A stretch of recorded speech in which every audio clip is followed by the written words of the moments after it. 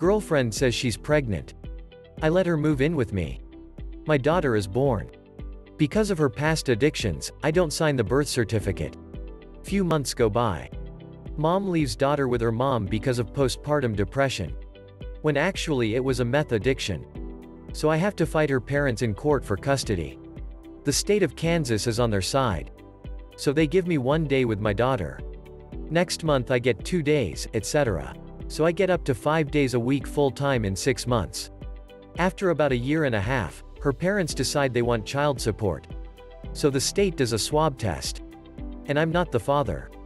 My world fell apart. About a year goes by and her biological father left the state.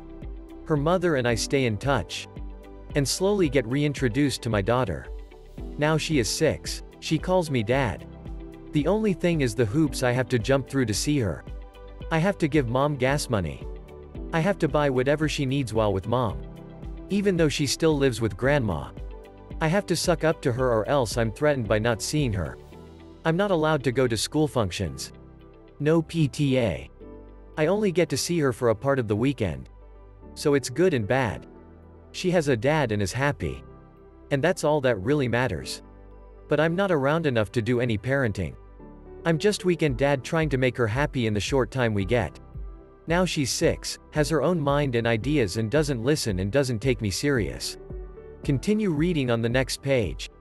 I found out my 3-year-old wasn't mine about a year ago when she was 2. I wound up leaving the mother of the child and, for a time, the child.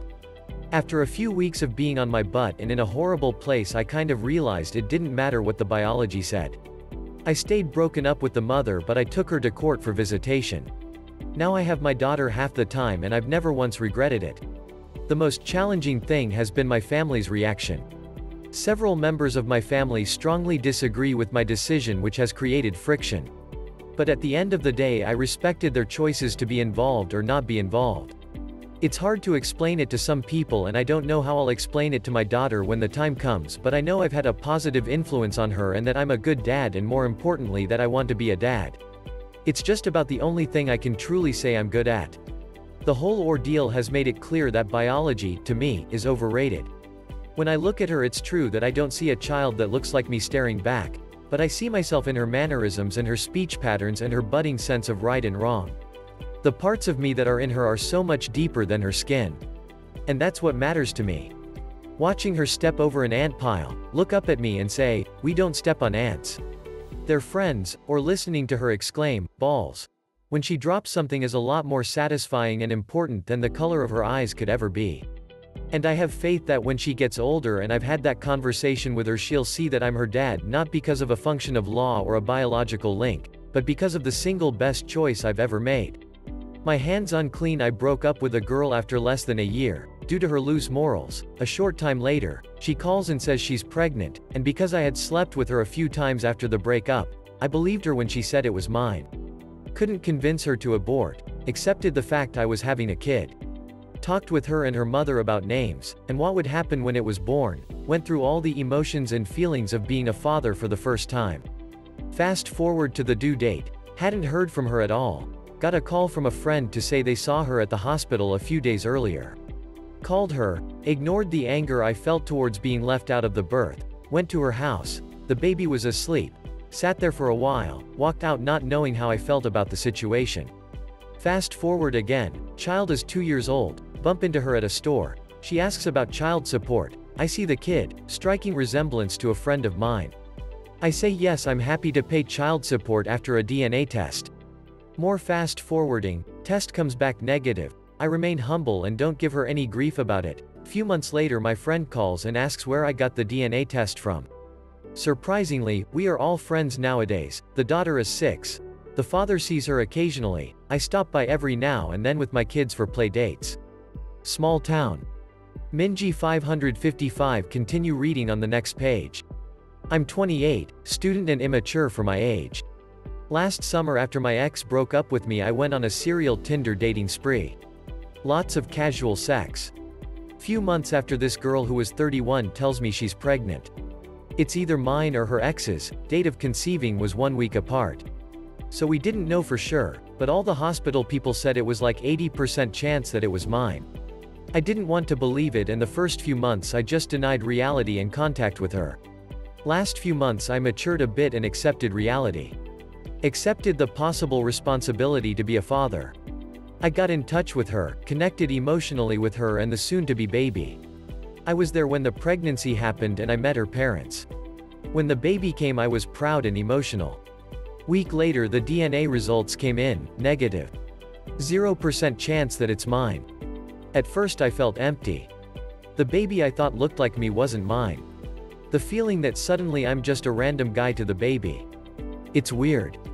Mixed with a vague happiness of freedom. I would accept the role as a father if it were mine, but I'm nowhere near ready to be a father.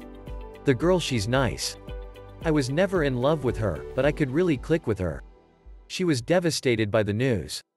Her ex was a coke addict.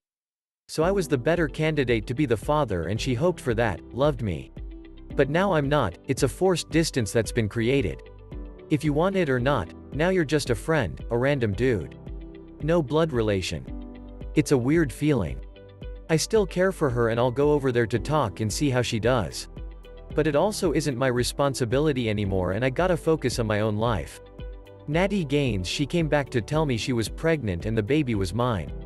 It was shortly after we broke up as young adults, and that she would commit suicide if I made her have an abortion. She wanted to have the child, and I didn't want my prodigy to have a deadbeat father. So I stayed and we got back together. I later found out my daughter wasn't mine when she was 8 years old. My wife at the time had just confessed another affair at the same time. She also told me at the time that the reason she was so pushy to have a second child was because she wanted so badly to share a child with me, to have a piece of me if we ever broke up. Needless to say, I was devastated, but I knew even though my daughter didn't have my genes, she had my memes, my cultural upbringing. I had been raising her as mine for so long, she was more me than any other man. My wife began to try to convince me that I was a terrible person for even being upset about it. Fast forward to now, she's been doing everything she can to keep me from seeing my daughter and my legitimate son. I think she just wants me alive for money. She began dating a girl I had gone on a few dates with and who I decided was too similar to my ex-wife. I accused her of stealing our son's medication, and she started telling people I assaulted her and our son. I have no idea what the future holds at this point. I'm most concerned for the well-being of the children. Being apart from her has been really great. I am really hopeful for my future, even if she kind of wrecks part of it for me legally. Anything is better than being stuck another year. Unfortunately, the story is more messed than this, but I can't give out more details until I'm done with courts. I figure she is trying to affect my chosen career path and ability to travel. I have solid relationships that have stayed with me over the years, and I'm able to forge strong new ones now as well. Again, I'm doing well. Yes, I have been going to therapy for grief counseling. Skater Juice. This article continues on the next page. I married a lovely woman in 2002 and we had a daughter. 10 years on, the wife died of lung cancer. Then a guy turns up at my doorstep claiming my daughter was in fact his. After arguments and whatnot, we decide to end all of this with a simple paternity test. She wasn't mine. I took it through the courts to keep my daughter and eventually won. Even though she's not my blood. I raised her and gave her everything she ever wanted. She is well aware that I'm not her real dad, but I'm the only one she's ever known. Oh, screw www. Back when my wife was young and dating. We had our ups and downs. We separated for a while but came back. Well, during that separation period she hooked up with a guy that is like a family friend. Due to the time period she found she was pregnant, it felt like it was mine. My dad was pissed off that I knocked up a girl. Well, 9 months later, and so my son was born. I knew he wasn't mine because of his chin. But everyone tried to convince me. Even my parents thought he looked like mine. I loved her and married her. I couldn't see a kid be born without a father, so I claimed he was mine and cared less. As he aged, it started becoming more apparent that he wasn't mine, but I didn't care. But somehow my wife did. And thought it would turn me away. It was eating her alive with those crazy ideas. So I told her once he was 3 that I just don't care if he isn't mine. What is the point if he is mine? We made mistakes and pressed on together. 11 years it has been, and a total of 4 kids. I don't regret nothing. While I may wanted to dodge the bullet back then, I am glad I stuck to it. Dark nature. This article continues on the next page. I've known my youngest daughter as not mine genetically. I knew my, now ex-wife, had cheated on me. My youngest daughter has no contact with her mother or her real father. But she considers me her dad, and I consider her to be my daughter. I am taking the proper measures to adopt her this year for her birthday. She'll be 15. It's been a tough road, with her mom. I do not understand why she dislikes her daughter, they just do not get along. I'm just happy to have her in my life. Raven King 40 took the test on a hunch, came back negative. I cried, my family cried. I talked to the mom. I didn't legally adopt her, but I pretty much adopted her in the fact that she's mine to me, and I've been around for almost 2 years now. I'm not financially supporting her, but I do buy things for her, take her out, etc. She sees my family and we all love her.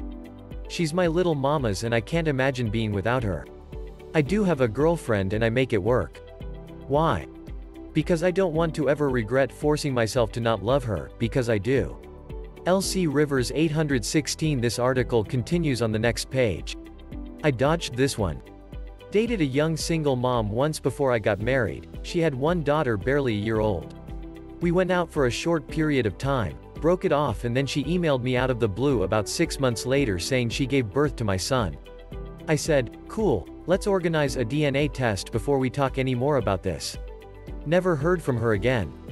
I'm pretty sure she was pregnant at the time of us dating and then decided to pin it on me because I make good figures.